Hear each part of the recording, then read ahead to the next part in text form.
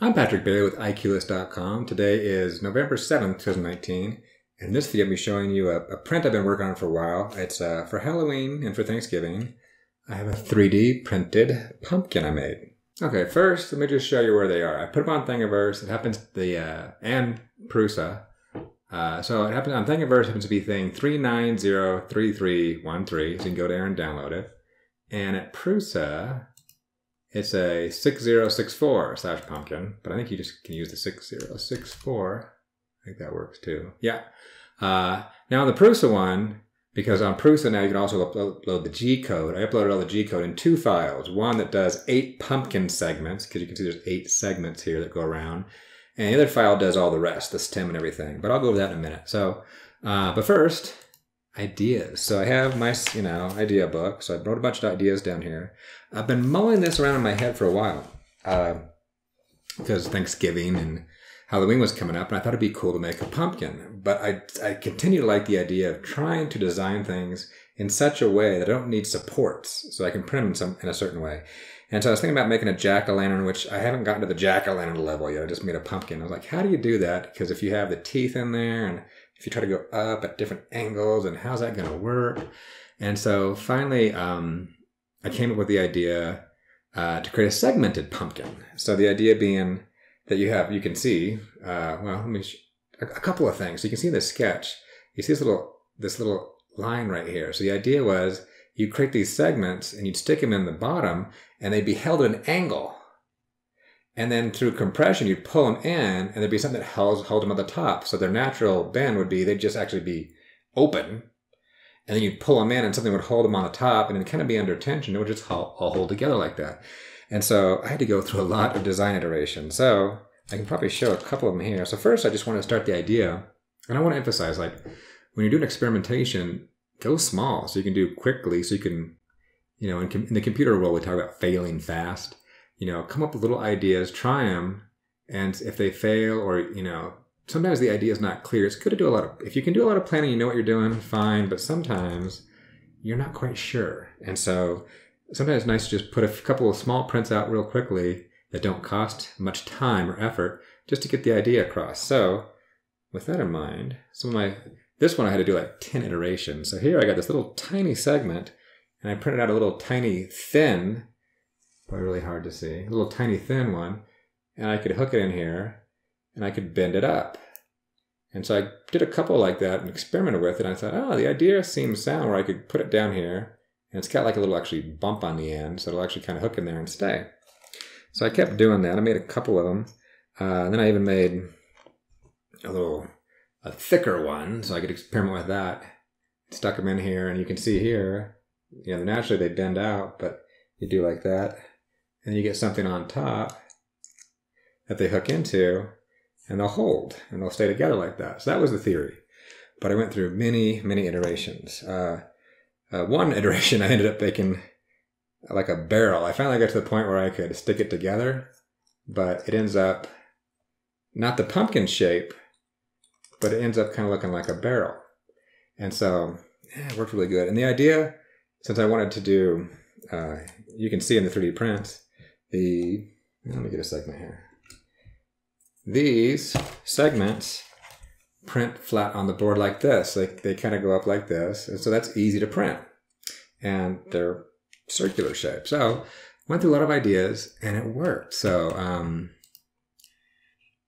went through a lot of ideas. Anyway, so there you go. So now let me just let me go over the details of this print. Well, I don't have my camera lady with me today at the moment. I kind of want to get this video out and done. So bear with me as I try to show you this with this camera versus kind of showing things down. So first of all, there's the bottom section. So I'm going to assemble one together here and then go over the numbers like I normally do. So if you look at the print, there's a little bottom section. I don't know how well it's going to show up here, but it's segmented to make life easier. There's an 8 segment, which is the one I'm using all the time. I like that one. But I also made it a 6 segment and a 5 segment in case someone likes a design where it's much more open. I don't know if I have one right now, but then there'd be more spaces in between. I didn't like them, so I stayed with the 8, but I made them and put them out there. So you have this. And then what you have is you have a stem for a top, just like that.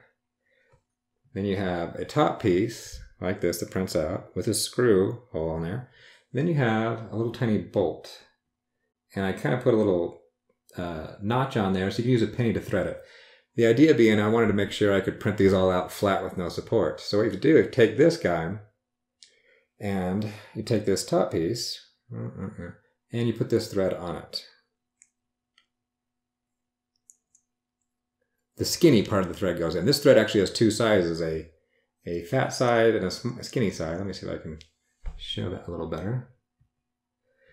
The small side goes in, thread it in there, and then you can take a penny, which I had one 2 seconds ago. Well, anyway, you take a penny, get that threaded on there pretty good, and then take the stem, and then thread the stem on, and now you got your top. Boom. So now you take your top and your bottom, and you start to put this together.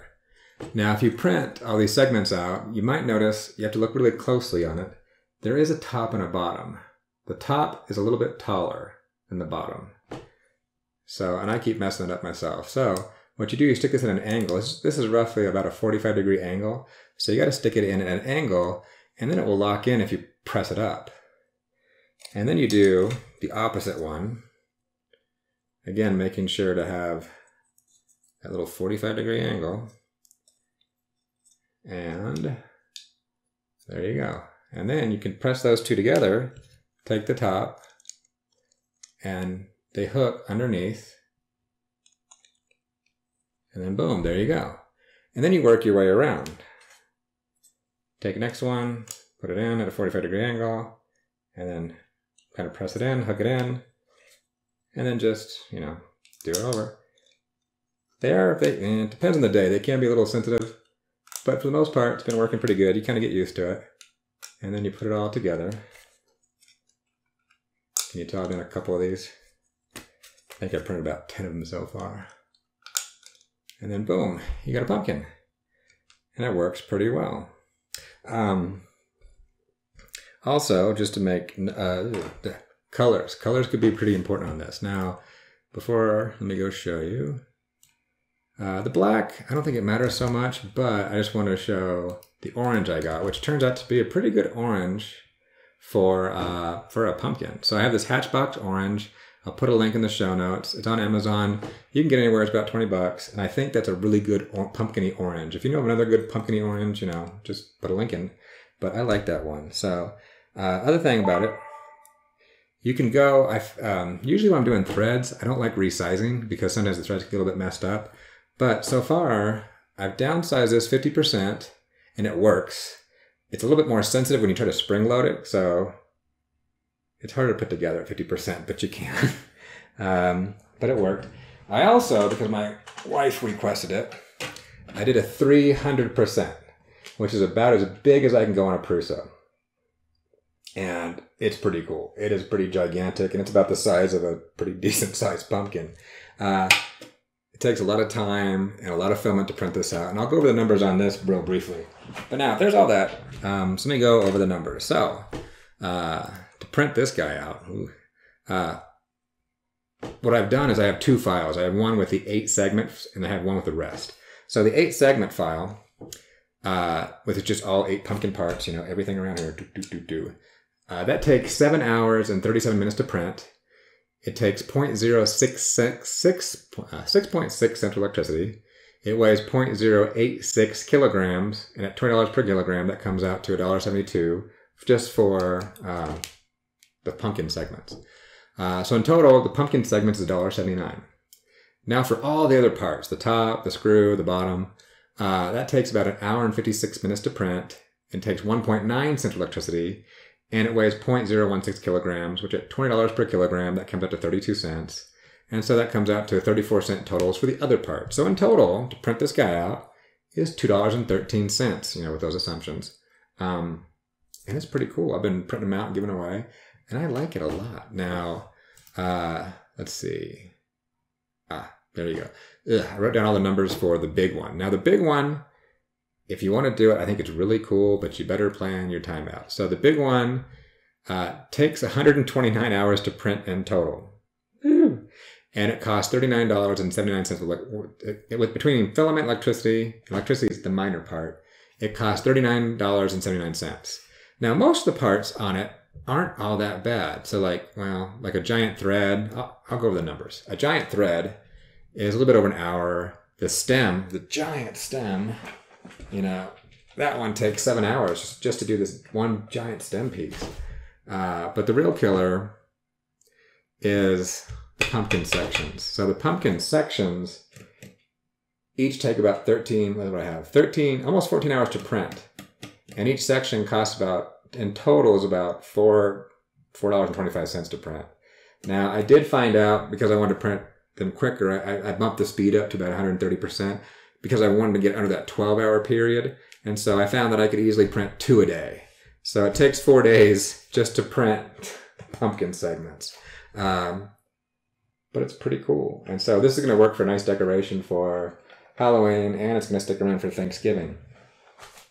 Now, I haven't done it. I'm probably not going to do it this year, but I think because how they print and they lay down, I think it's probably possible, and I haven't fully thought of the idea, to do a jack-o'-lantern, to do a part of a face, to have a face spread over 2, like mirror image each other, but so that there'd be a line there or something. But I think you can, I'm not sure, I haven't had time to think about it, but I think you can do a jack-o'-lantern, but that's probably going to come. But anyway, really excited about this. If you think it's a cool download, go download it, print it out. I think it's going to really, it's a cool giveaway. I've been printing a bunch of them and just handing them out to neighbors, and so far I've been back to people's house and they actually have them out. So it's a good sign. Anyway, hope you liked the video. I had a lot of fun making this. This was a good one. Okay. Hey, if you liked the video, give it a thumbs up. If you didn't, hey, give it a thumbs down. Also, if you like what we're doing here, subscribe to the channel by clicking the subscribe button. And lastly, have a piece of info to share? Just post a comment.